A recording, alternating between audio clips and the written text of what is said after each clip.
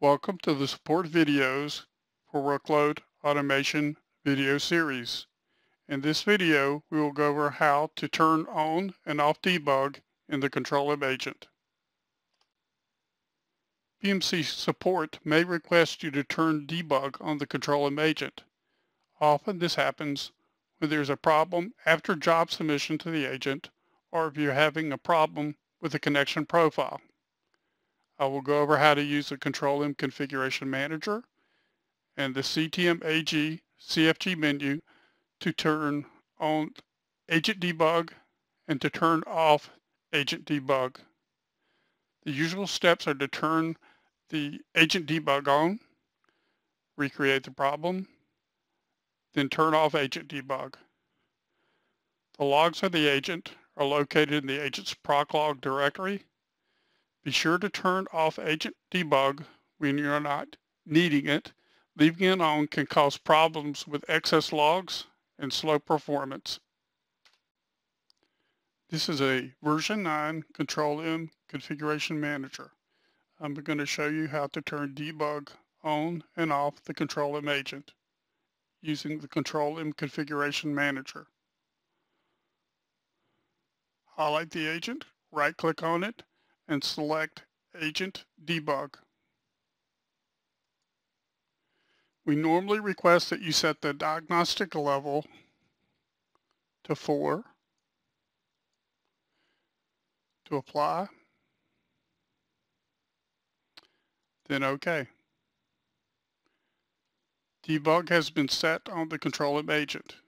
At this point, you would recreate the problem.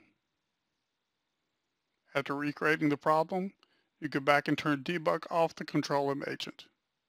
Follow the same steps. Highlight the agent. Right-click on Agent Debug. Set the diagnostic level back to 0.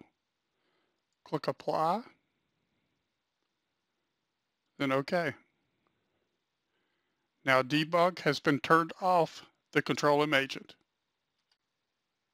I'm now going to show you how to use the ctmagcfg menu to turn debug on and off the Control-M agent.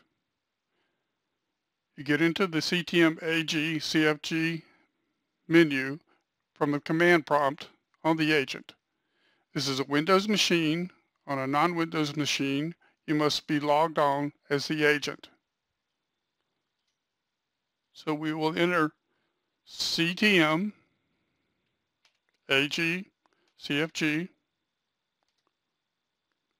You'll see the menu appear.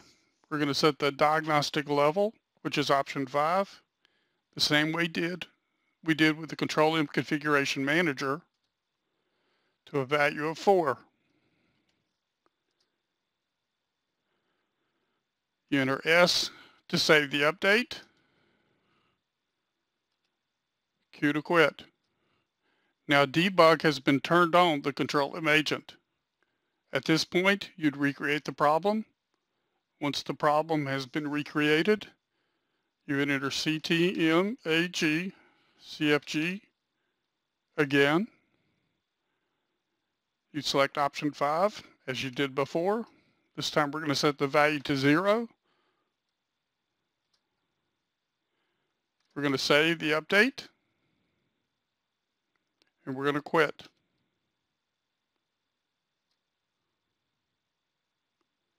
At this point, the Control-M agent's debug has been turned off. Thank you for your time. The Workload Automation Support Team looks forward to helping you should you need our assistance.